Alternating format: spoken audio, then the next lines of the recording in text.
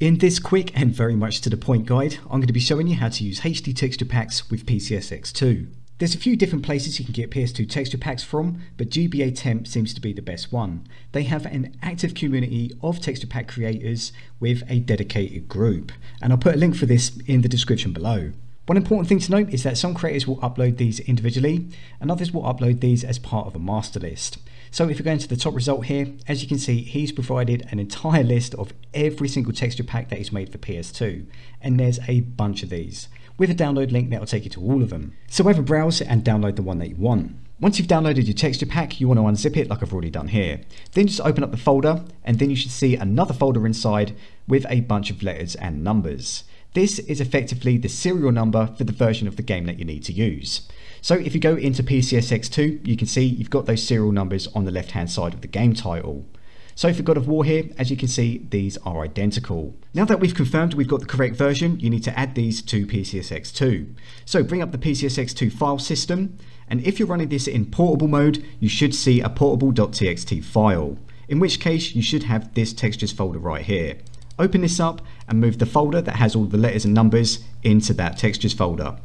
If you're not using portable mode, your file system is going to look like this and be missing a bunch of folders. And that's because when you're not using portable mode, those folders will be created in your documents instead. So if you go to your documents, you should see a folder called PCSX2 with all of those missing folders. And if that's the case, you can just take those HD textures and place them in that textures folder.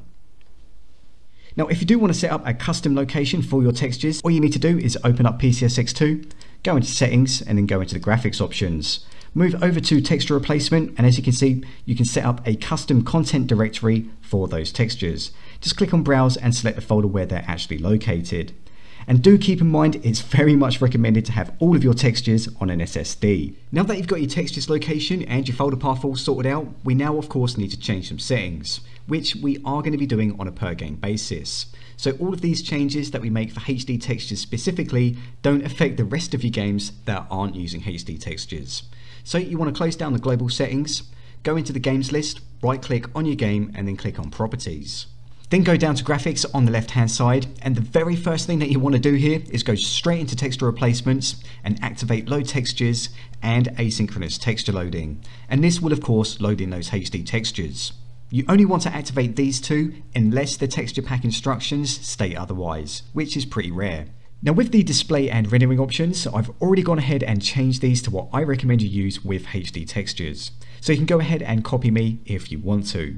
But do keep in mind these are not set in stone, and you can change them if you have a personal preference, or if your performance can't hack it.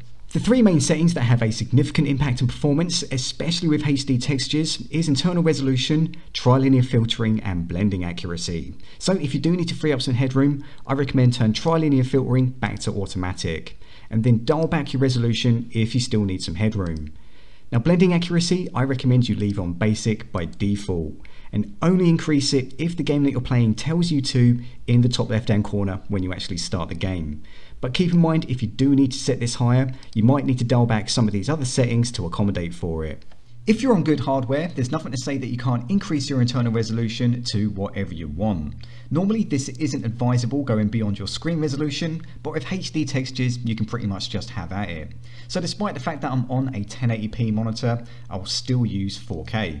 Once you're satisfied with your settings and you've actually turned texture loading on, which I forget about all the goddamn time, you can go ahead and close the game properties and start the game. Then enjoy it in glorious HD. There we go, that was my super quick guide on how to use HD textures with PCSX2. Now this is going to be the first in a series of videos where I show you how to use HD textures with as many emulators as possible. So if you want to keep up to date with all of that, you know what to do, and if you found today's video helpful, slam me a thumbs up. And apart from that, go play some games. Adios.